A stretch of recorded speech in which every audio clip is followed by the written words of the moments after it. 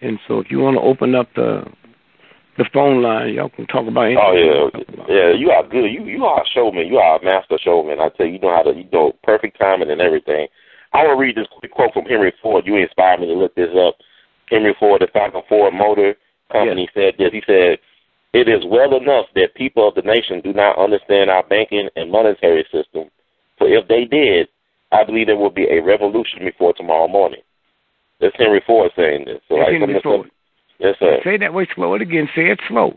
Say it slow. Yes, wait, let me tell you who the Ford brothers are, right? Okay. I'm going to ask you, who's the Ford brothers? My grandmother don't know. They make cars, right? They make cars, right? Yeah, but how'd they come to claim? How was they claim the fame?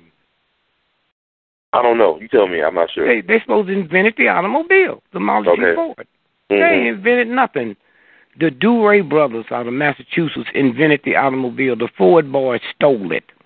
Oh, wow. Okay. That's why the Ford family never get credited for inventing the automobile.